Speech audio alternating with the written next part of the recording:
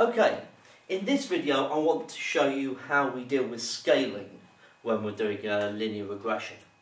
Let's say we found the least squares regression line to be y is equal to 52 plus 0.16x. And then what we're going to do is we're going to change the scaling. So the scaling might be changed if, for example, you were going from centigrade to Fahrenheit, or Fahrenheit to centigrade in terms of temperature. And there are several other different ones that you might have to do or use. Let's say that the conversion that we're going to use, the scaling, is t is equal to 3/2 x plus 9. And I want to then know, right, what would be the least squares regression line in that case when we're looking at y and t. So how you do this is you just need to rearrange this equation and substitute it into this one. So it's really just a little bit of algebra practice. So if we divide both sides by 3/2, we'd get 2/3 t is equal to x plus 9.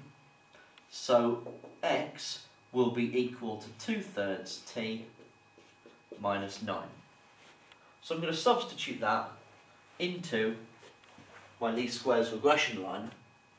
So y is equal to 52 plus 0.16 times 2/3 t minus 9. So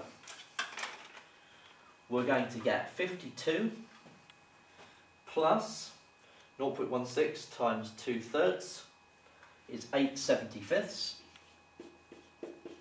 t. Take away 1.44. So 52 take away 1.44 is 50.56 plus the 8/75 t.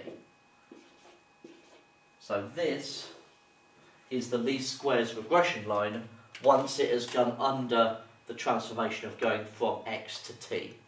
And that's how we deal with scaling in these questions.